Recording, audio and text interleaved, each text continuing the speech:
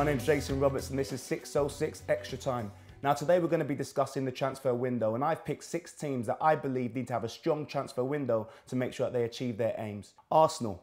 With the recent injury to Theo Walcott, a lot of pressure has been placed on Giroud. Yes, we all know that Podolski can come in and do a job, but maybe not week in, week out.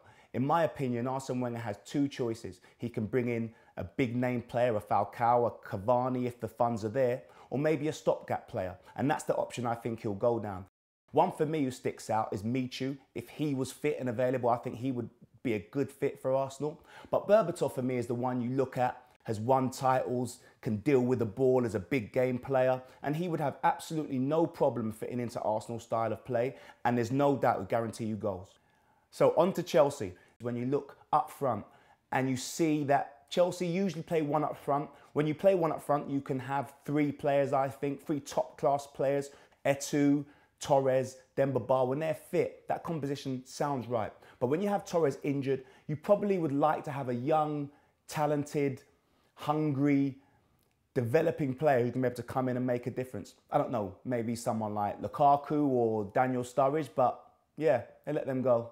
Man United. The best thing they can do in this transfer window is to keep hold of Wayne Rooney. Without Rooney's fitness issue, without his contract being sorted out, I think Man United are going to struggle to make the top 6 when you look at the form of Everton and Tottenham. So it's imperative they keep him fit, and if they're lucky, signing a new contract.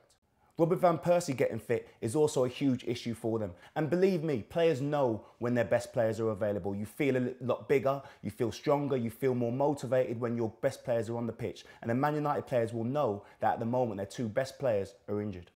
Now, one of my former clubs, West Brom, had a fantastic season last year, coming 8th. They made their first signing of the transfer window, and that's Pepe Mel coming in to replace Steve Clarke. But I was surprised with the 2 signings they didn't make, and that's Rios and Gomez, Pepe Mel's backroom staff. Now, people won't recognise just how important these people will be, not just to the manager, but in terms of transmitting his new style of football onto the players. What are the expectations? The manager doesn't deal with all of the relationships in the dressing room. He will filter those messages down to his backroom staff, and they will deliver that message on the training pitch, or whether that be in terms of what's required in terms of strength and conditioning. Now, they have a great backroom staff there already at West Brom, but it would have been added and would have helped the manager if he could bring his backroom staff when he signed for the club. West Ham. Firstly, Big Sam, in my opinion, is the correct man for the job. There's lots of calls going in, there's lots of pressure being placed on him. Also, West Ham fans really worried about the potential departure of Ravel Morrison. Now, in my opinion, he's a fantastic player, but when you're talking about staying in the league, you know, I think West Ham could afford to lose him. They certainly can't afford to lose the injuries that they've had, the likes of Winston Reid, the likes of James Collins, the likes of Andy Carroll being out for the time that they are, left Big Sam having to re-sign Carlton Cole, who I think is a good player, but bringing him back into the club after being released couldn't have done well in the dressing room, and certainly couldn't have done the players' confidence any good. But having been down there, Big Sam, I know that he is the right man for this job. He will take the pressure off the players, he'll relax them, get them to focus on what is important, which is 90 minutes of football, and break it down into the most basic way of playing that you can imagine. Now on to Fulham. I spoke earlier about Dimitar Berbatov maybe having the opportunity to go to Arsenal, and I think if he wants to go, Fulham should let him go. It might sound a bit weird talking about a player who's possibly their most talented player.